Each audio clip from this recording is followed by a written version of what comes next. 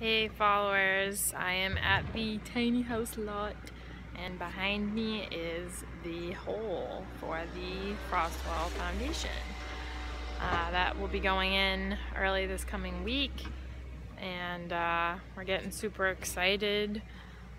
Billy's over in the excavator here behind me now doing the septic digging so that we can have that installed as well. So lots going on this week as far as the septic goes and the foundation getting poured, and then we'll be ready to put the walls up. So lots of exciting stuff. It's a little sad to not see any trees, but we're going to be planting a lot of trees, and there's actually a rock pile.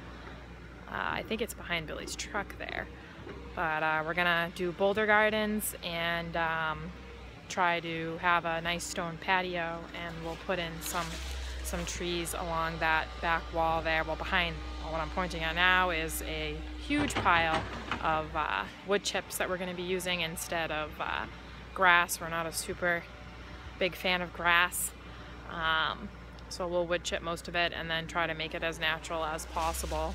We opened up quite a bit of area here. We've got some stumps over here to get rid of as well.